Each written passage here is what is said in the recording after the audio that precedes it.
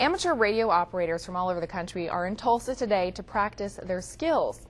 Ham operators say it's a fun hobby now, but they could provide critical communications in an emergency.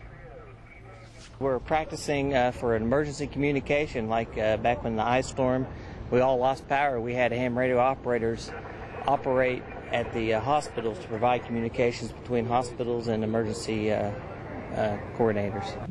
At the field day, operators use their radios to send messages to stations at schools, backyards, and malls across the country.